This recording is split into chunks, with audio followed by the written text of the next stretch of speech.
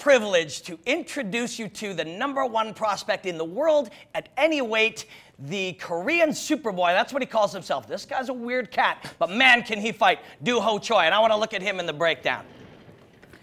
And normally I only wear my glasses when we do exceptionally nerdy stuff, but look at this guy. I'll wear him in tribute to this nerd.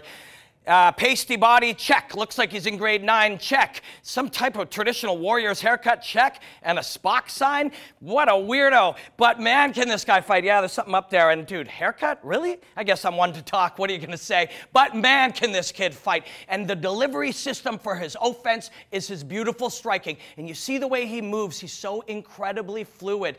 And he has this beautiful feinting game where he makes you respect every movement that he makes. There you see it. Look at that.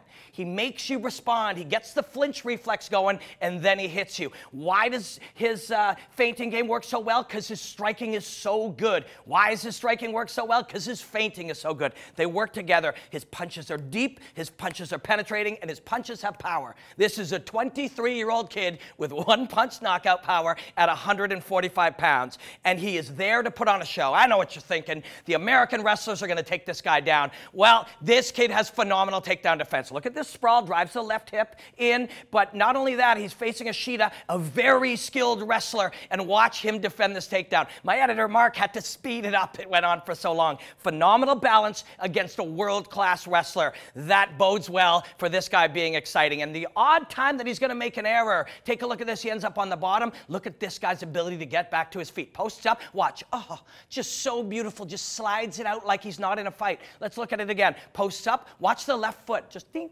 and pivots out.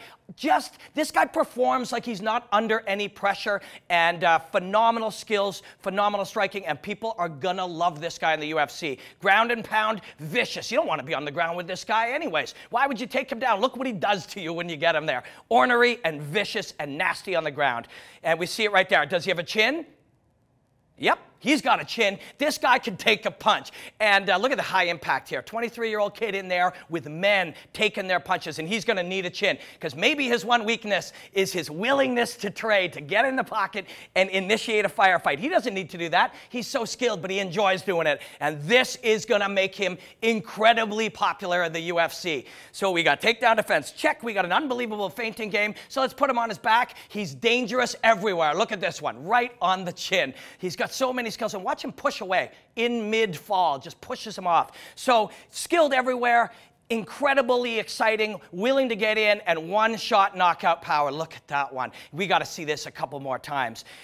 Watch this kid celebrate too. Everything he does is kind of weird. He's a young 23-year-old killer, and he's an oddball, and people are going to love him. One more time. So he hits him with the jab, staggers him. So what do? He's so smart, he knows he's going to shoot here. The second he sees the visual cues, he throws that flying knee and takes out Ashita. Just an incredible, incredible human highlight reel. Choi, man, I'm so excited for people to see this guy fight.